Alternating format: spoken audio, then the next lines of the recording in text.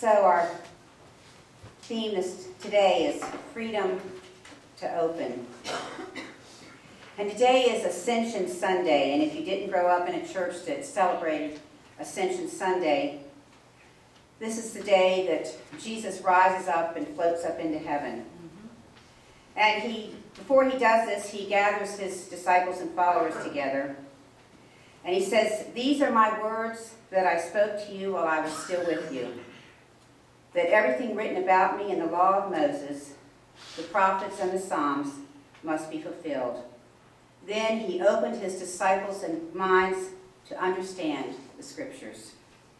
And he said to them, "Thus it is written that the Messiah is to suffer and to rise from the dead on the third day, and that repentance and forgiveness of sins is to be proclaimed in his name to all nations, beginning from Jerusalem.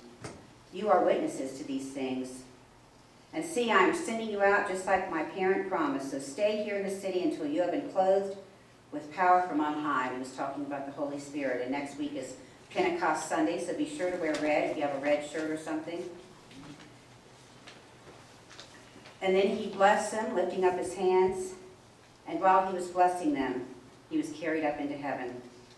At that time, the disciples fell and worshipped him and kept gazing up at heaven. And when they came back down, spiritually and emotionally, they returned to Jerusalem with great joy. And it said that they were continually in the temple blessing God.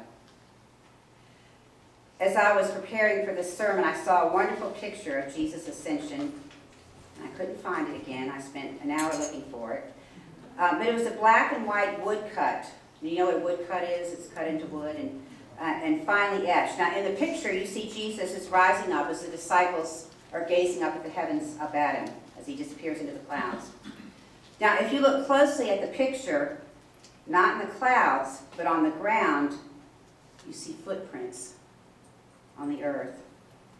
And I believe the artists carefully etched the footprints of Jesus down on the level where the disciples are standing with their mouths open, as we would have been too.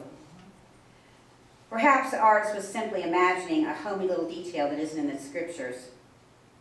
But perhaps I think the artist is more likely pressing us with that old question: why do you stand there looking up into heaven? Look at the footprints on the earth, the ones that Jesus left for us. The muddy footprints of Jesus are all over the pages of the Gospels. Can you see the footprints of Jesus when he entered the wilderness?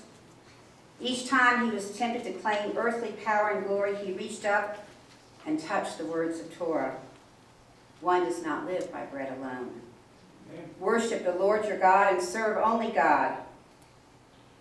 Can you see Jesus walking on the wrong side of the street with the wrong people? I certainly can. Can you see Jesus walking up to a sycamore tree and then looking up at Zacchaeus, the tax collector, perched up there in the branches, just wanting a glimpse of this Messiah? And Jesus says, "Come down from the tree, Zacchaeus, and let's walk over to your house for a meal." Can you see Jesus walking with his eyes fixed towards Jerusalem, towards his purpose in life? Can you see him stumbling towards the cross, loving us to the very end? The Holy Spirit moved Jesus in certain directions, not others. The Holy Spirit was very purposeful about the direction that Jesus was to go in. And Jesus proclaimed this when he did so in his first sermon from the scroll of Isaiah. "The Spirit has anointed me to bring good news to the poor, sent me to proclaim release to the captives and recovery of sight to the blind, to let the oppressed go free, to proclaim the year of God's Jubilee." And then Jesus finished reading that. He rolled up the scroll and he said, "Today the Scripture has been fulfilled in your hearing. This is my roadmap. This is how I will walk on the earth. Come and follow me." And churches, we don't need to write a lot about mission statements and vision and all that, because it's right here that the prophet Isaiah spoke, that Jesus spoke. And that's what I think the church is called to do. "The Spirit has anointed me to bring good news to the poor, sent me to proclaim release to the captives and recovery of sight to the blind, to let the oppressed go free, and to proclaim the year of God's Jubilee." Amen. If we could just do that, that's a pretty full list of stuff to do right there. There was a young girl that had just graduated from high school, and she had a wonderful opportunity to go work with Mother Teresa when Mother Teresa was still alive in Calcutta, India. She was very disappointed when she learned that Mother Teresa was gone, was out on missions, and wouldn't be there. The first day the girl gets there, she ends up washing dishes. The second day she's there, she's doing the laundry. The third day, she's folding the laundry, the clean laundry. She finally asked one of the other sisters, "I'm really disappointed that I'm not going to get to meet with Mother Teresa, and I'm really disappointed that I'm not doing the work that Mother Teresa would be doing if she was here." To which the sister said, "You know what Mother Teresa does when she's here? She does the dishes, she does the laundry, she folds the laundry." Sometimes we want to do things that seem easy, or that we think are going to make a profound difference in the world. Say a few flowery words and all of a sudden the whole world has changed. And yet sometimes we're just called to wash the dishes, fold laundry, and do things like that. Simple things. I believe that that same Spirit that anointed Jesus now anoints you and me. That's what Jesus tried to tell his followers before he left them. You will receive power when the Holy Spirit comes upon you, and you will be my witnesses. Leave footprints where I have left footprints. Dietrich Bonhoeffer, one of my favorite heroes, who was put to death in a Nazi concentration camp, kept the message of Jesus going. He said, "The body of Christ takes up space on the earth. That is, the body of Christ makes footprints. A truth, a doctrine, or a religion needs no space for themselves. They are disembodied entities, that is all. But the incarnate Christ needs not only ears or hearts, but living people who will follow him." And one of my famous sayings that I like to say is, it's very easy to worship Jesus. It's a lot tougher to follow him, to do as he says, to follow in his, what he laid out for us, to how we were to be, what we were to do. Why do you stand looking up in heaven? Sometimes it's a lot easier to look up at heaven for a pure world up there, or out there, or somewhere, especially when we think of the church as the body of Christ. After all, we see so many blemishes, so many things that are wrong in our churches. And perhaps you've been one of those that said, "Show me a church where the ministers aren't self-serving, where the people aren't hypocritical, where love is genuine, then I'll become a member." You're going to wait a long time. Perhaps such a church lives only in our memories, a time when those disciples first believed, when faith could move mountains, when people's motives were pure.